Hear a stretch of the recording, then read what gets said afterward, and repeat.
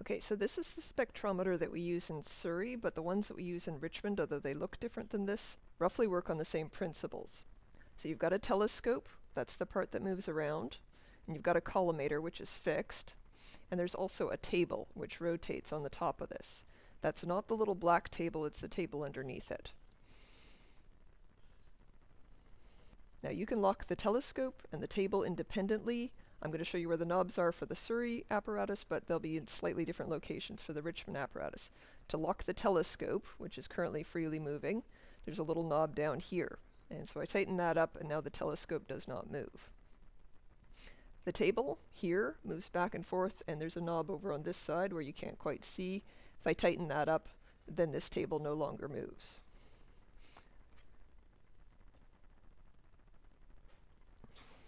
Now the rule when you're taking data with this apparatus is that if you're moving the telescope around, you want the table locked, and vice versa. If you're moving the table, you also want the telescope locked. So either the telescope's locked or the table is locked at all times. The reason why is that these things aren't quite as independent as we'd like. When you move the telescope a little bit, that tends to move the table also. And vice versa, if you move the table when the telescope's unlocked, that tends to move the telescope a little. So these two things can screw up your data taking. There's a scale here on the Surrey apparatus that allows you to take measurements. So when you look through the telescope, you'll see some crosshairs, and you can put that on a spectral line or on the central image and take a reading here.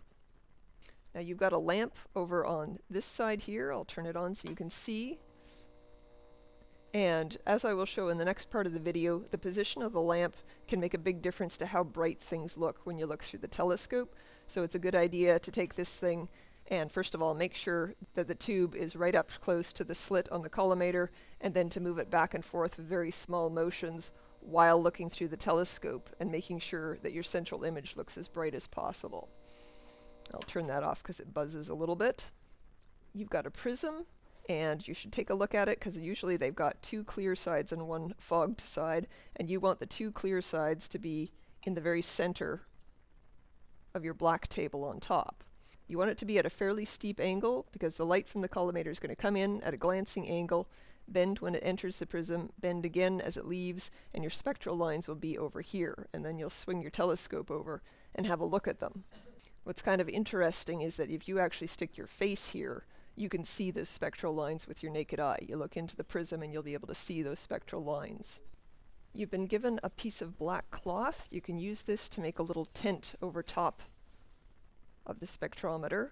This just helps the background to look darker. It's optional, but it's a good idea because it helps you see your spectral lines. Just be aware that if the cloth kind of sags, it can block some of the light coming through your collimator and your telescope and make things really difficult to see. So just be careful that it is tinted up nice and high and that it's not sagging into the line of sight. Can also knock your prism askew. So again, just be a little bit careful with the black cloth, but it does help to put that over just to block some of the stray light in the room.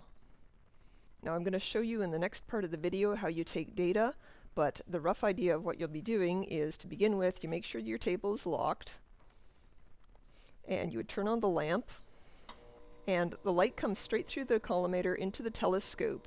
Some of it is leaking past the tip of this prism, and some of it's going into the prism and bending over here. So the light that goes past the tip, that allows you to see what's called the central image. So it's a bright vertical slit of light that's coming from the lamp through the slit on the end of the collimator. So you'd see that, make sure it's nice and bright by adjusting the position of the lamp, and then you'd swing over here, find your spectral lines, and then you need to find what's called the angle of minimum deviation. And I'll explain more in the next part of the video how you do that. But the rough idea here is you would, at that point, lock your telescope so it can't move. You unlock the table, and then you'll swing the table back and forth a little bit while looking through the telescope. And what you'll see is you'll see your spectral lines, and when you move the table, they'll appear to move back and forth across your view. And you want to move the table in such a way that the lines move back towards the central image. So the central image was here. You're trying to make the spectral lines that you're seeing over here move this way. And what you'll notice is at a certain point, even though you're turning the table in the same direction, the lines swing this way and then they stop and change direction. And they start heading the other way, even though you're still moving the table in the same direction. So that's called the angle of minimum deviation, when they're as far this way as possible at that point where they change direction. So you would play around with the table until the line is as far this way as it can be, and then you'd lock your table, and you'd unlock the telescope, and you put your crosshairs right on the line, and you take a reading. And then with this table still locked, you go back to your central image, and you put the crosshairs on it, and you take another reading. So one minus the other, that angle is the angle of minimum deviation that you need for your calculations. And you'll go through that process for every spectral line. So when you first look through the spectrometer, you should have the telescope lined up parallel with the collimator, so you're looking straight through towards the light source. And you should see a vertical slit like this, but you may not see very much at first because the brightness of that slit depends very sensitively on the positioning of your lamp. So if you move the lamp around a little bit, I'll do that now, you can see it makes a huge difference to how bright that line looks. And indeed, if you haven't got things lined up properly, you may not see much of anything at all. So you look through there. It's a good idea to take your lamp and move it right up to the slit on the collimator, and then very carefully adjust it back and forth until you get that line looking as bright as possible. So when it looks nice and bright, then you can start the experiment. I will warn you, however, that often you find that the spectral lines look brightest when the lamp is at a slightly different position. So that means that the central image might not look as bright as possible, but it makes the spectral lines look as bright as possible. That may or may not happen with your apparatus, but if you find that the spectral lines don't look very bright, again, try adjusting your lamp a little to try and get them nice and bright. As long as you can see the central image, that's good enough for you to take data from. So this is the central image viewed through the spectrometer. So you can see the crosshairs, and if I move the telescope back and forth a little bit, you see that the crosshairs don't move relative to the camera, but the central image does. So you're going to eventually be putting your crosshairs on the central image and taking a reading, but you can't do that yet because first you have to get the prism oriented such that you find the angle of minimum deviation for a certain spectral line. So let's do that now. So I'm going to move the telescope over to find the spectral lines. So this will look like a big blur until I get there.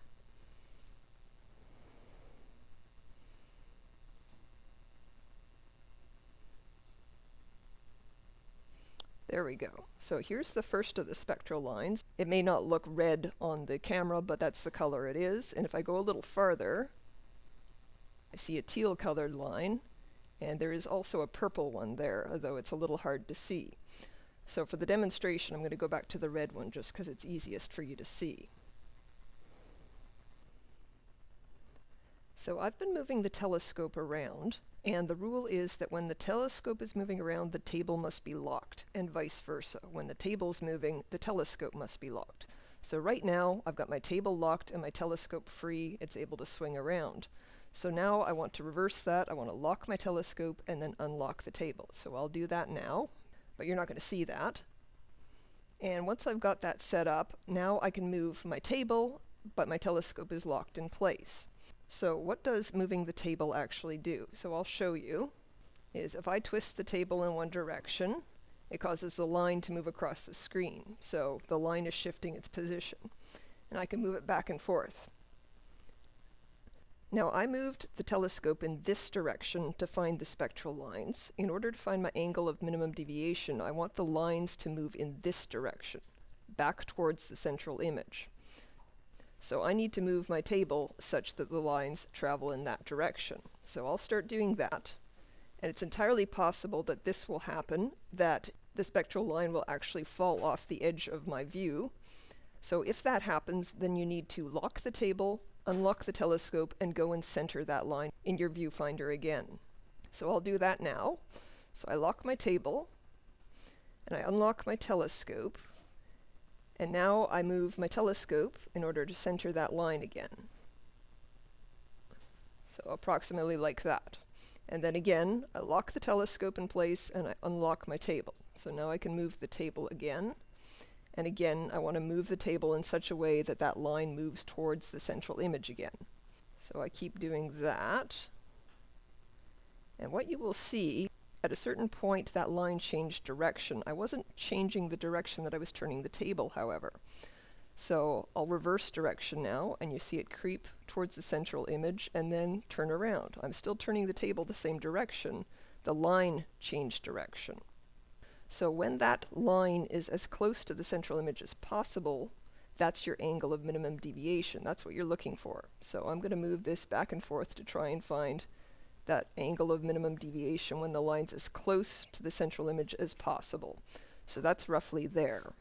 So once I've found it, then I lock my table and I unlock my telescope, because now I want to put the crosshairs on that line and take a reading. So I lock the table, and now I've unlocked my telescope, and I'm going to, as carefully as possible, try and put my crosshairs right on that line. So let's call that on top of the line. So I put my crosshairs right on top of the line, and now you turn on the lights and you take a reading off of this. So you take a measurement off the scale. Now you're not done at that point. You have to go back to the central image and take a reading off of that.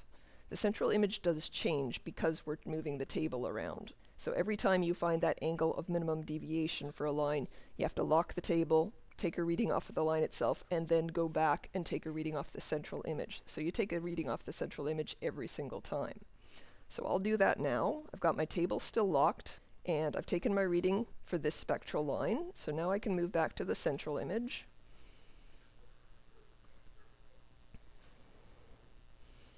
And when I find that, again, I put my crosshairs right on the line as accurately as I can.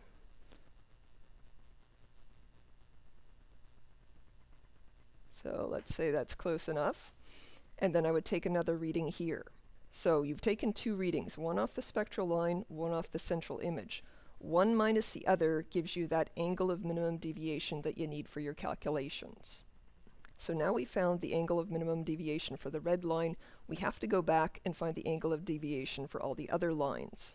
The angle will be slightly different for every single spectral line. So it'll be similar to what you found for the red line, but it won't be the same. So you have to go back and do every single one individually. So again, I'll swing over to the spectral lines.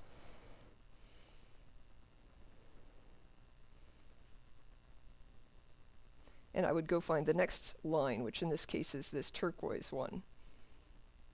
And then, again, it would be a case of I'd lock the telescope in place, unlock the table, and then I'd start moving the table back and forth to find that angle of minimum deviation, where it's as close to the central image as possible. And as you can see, it's very, very close to the same angle that I had for the red line, but you'll find that it's not quite the same. So when you think you've got it as close to the central image as possible, that is as far this way as possible, then you would lock the table, put the crosshairs right on the teal line. I'm not very good at actually getting this right on top. Take a reading. Once you've got that reading, then you move back to the central image, put the crosshairs right on it,